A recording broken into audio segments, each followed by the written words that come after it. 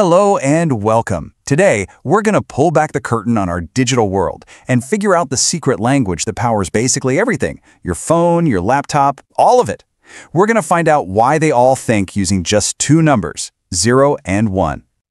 But before we even get to computers, let's just take a step back and think about, well, us.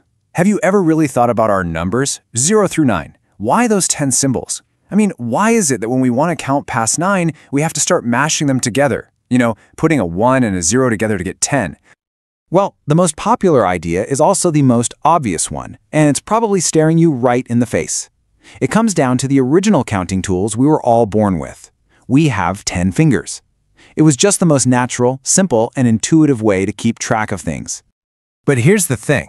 Just because this base 10 system is what we're all used to, that doesn't mean it's the only way to do things. Not by a long shot. In fact, you and I, we navigate a world full of totally different number systems every single day, and we do it without even blinking.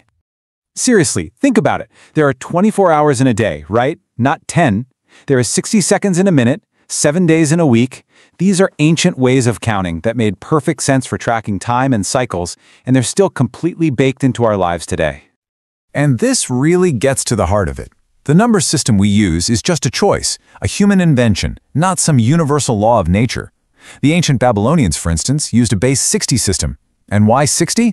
Well, because 60 is a fantastic number for dividing things up. You can split it cleanly by 2, 3, 4, 5, 6, 10, 12. It just worked for what they needed to do. It was practical. Okay, so this brings up a really fascinating question. If any system, whether it's got 10 symbols or 60, is working with a limited set of characters, how on earth can it express a number like 1,973, or a million, or a trillion? The answer lies in this incredibly simple but really powerful idea. So to really get our heads around this, we're going to use a simple analogy. Let's forget about numbers for just a second and imagine we're collecting and trading coupons at a store. This little mental game is the absolute key to unlocking how pretty much all number systems work. Now, the official name for this is positional value. All it means is that a symbol's actual worth, its value, changes completely depending on where it's sitting in the number. I mean, the 7 in 700 is worth a whole lot more than the 7 in the number 17, right? Same symbol, different position, different value. So here's how our coupon game works. You start by collecting coupons that are worth $1. Now, the rule in our base 10 store is that you can't hold more than 9 of any one type of coupon. So the second you get your 10th ones coupon, you have to make a trade.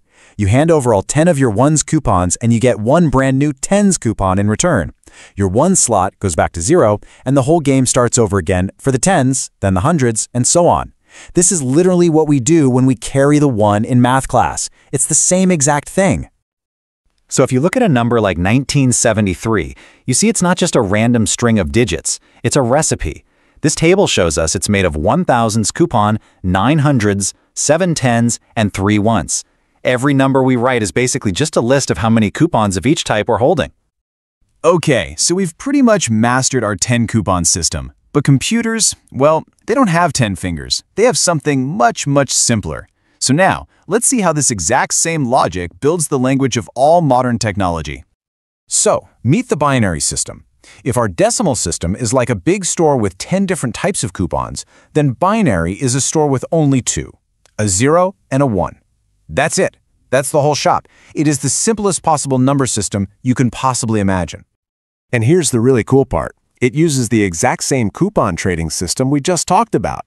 The only difference is the rule for when you trade. Instead of trading up every 10 coupons, you trade up every 2. So the values of the coupons aren't 1s, 10s, and 100s. They're 1s, 2s, 4s, 8s, 16s. You get the idea. They're all powers of 2. So this is the main thing to remember. The underlying logic, that coupon system, it works for any base. Once you get that, you realize binary isn't some weird alien language. It's just a number system with a really, really simple rule. You can only hold a 0 or a 1 in any given slot before you have to trade up. But why? Why all this obsession with making it so simple? Why would we build our most amazing complex machines on the simplest possible number system? Well, the answer has nothing to do with abstract math and everything to do with the real world. It's all about electricity. You see, here's the fundamental thing we have to get. A computer is just Well, it's a rock that we tricked into thinking. It doesn't understand the idea of a 1 or a 0. It's a physical machine. It only understands one thing: the flow of electricity. Is there voltage or isn't there? And this is where the genius of binary just shines. Those two simple symbols, 1 and 0, map perfectly to the two simplest states of an electrical circuit, on and off. High voltage can represent a 1, low voltage or no voltage can represent a 0. It is the most direct, unambiguous way to translate our language of math into the physical language of a machine. So why is that so powerful?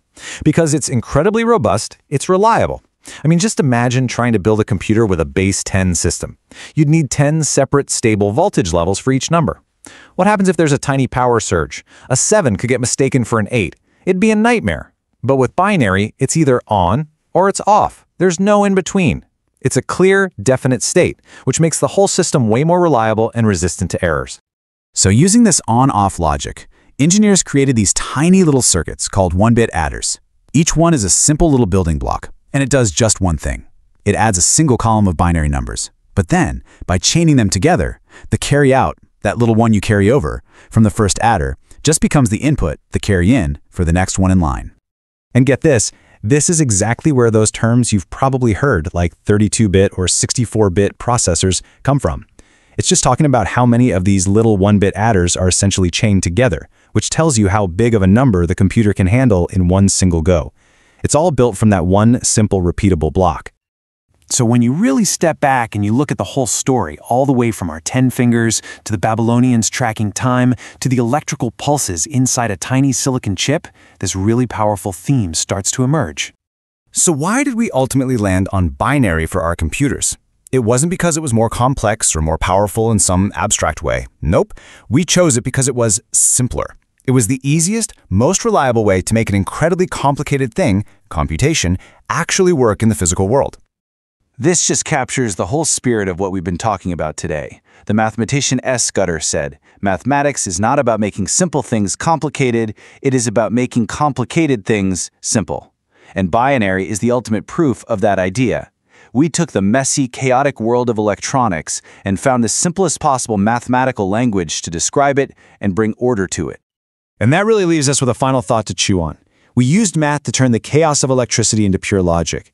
So, what other really complex, messy parts of our world are just out there, waiting for us to find the right simple language to finally make them clear? Thanks for joining me for this one.